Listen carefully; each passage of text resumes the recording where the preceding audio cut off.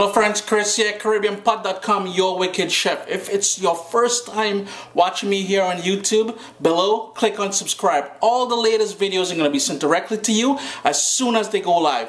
And speaking about videos and recipes, look what we're doing today.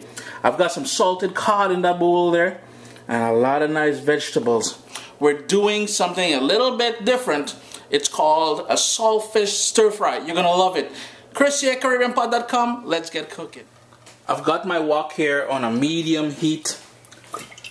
Couple tablespoons of vegetable oil, any sort of oil which can withstand high heat. And since my wok is already warm, in goes 3/4 cups of salted codfish.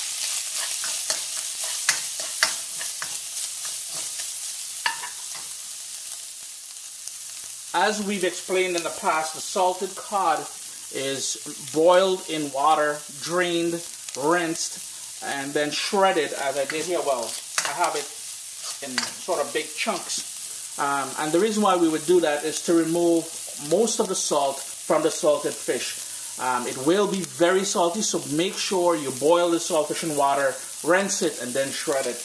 Immediately, we're going to toss in a chopped up onion, and this is a medium onion that I have.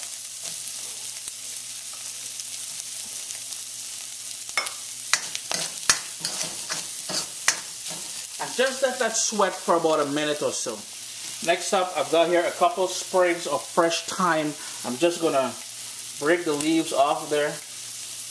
And in the Caribbean, we love using fresh thyme, so this will not be anything new for you guys.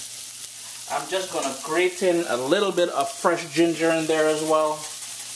Maybe less than 1/4 teaspoon or so. And we're going to hit it with some fresh ground black pepper. Give that a quick stir.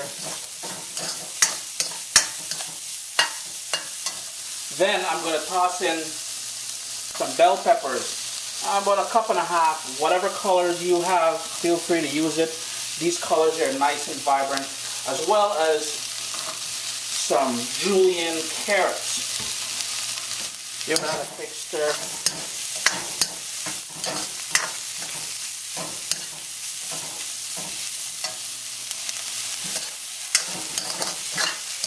If you're wondering what the exact amounts of everything that I'm adding in here, in the description below, I will have all the amounts for you.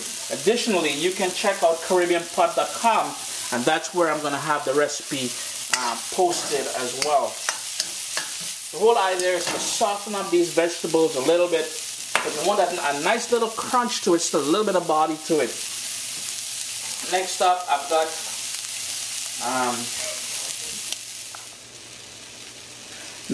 we're going to add some chopped up scotch bonnet pepper, and that is only about 1/4 pepper. You will notice me handling this with my hands. Be sure, I'm a hot pepper specialist. Be sure to wear gloves or wash your hands with soap and water directly after. In goes a teaspoon of soy sauce, as well as 2 cups of chopped up cabbage.